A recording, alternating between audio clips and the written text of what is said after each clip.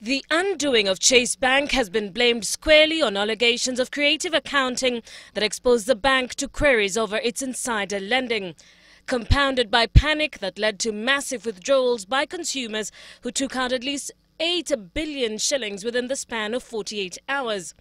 Our financial institutions are always in a state of flux, and maybe there are times when we have certain, let's say, instruments and are comfortable that those instruments are okay. But then something else happens. The blame game now continues as analysts piece together data and the varied narratives to find out exactly what brought the bank down and how to turn it around.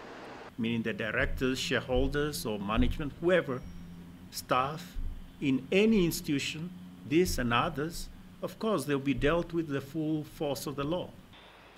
Central Bank has been accused of handling the matter with undue rigidity. Analysts say for a bank whose deposits sat at close to 100 billion shillings, the regulator had the ability to save the bank by offering a facility as lender of last resort at the very moment that Chase Bank reported a possible bank run. The move has placed disquiet among stakeholders who now say Central Bank could have opted to sell securities held by Chase Bank to cover the 8 billion shilling hole. They say should this have happened, the directors would still be brought to book, but most importantly, the depositors would still be protected. An alternative scenario, they ask, why didn't Central Bank take over Chase Bank other than close it and place it under receivership? However, with those three options now overtaken by time and events, industry stakeholders are now pondering over the next step for Chase Bank.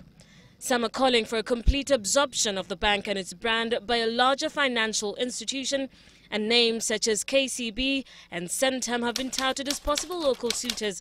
CBK confirmed that there are also a number of international interests. Despite the bank's closure, the Kenya Deposit Insurance Corporation has urged customers with loans to continue making their repayments. KDIC has opened an account at the central bank to process the repayments. Terryanne Chebet for The Big Question.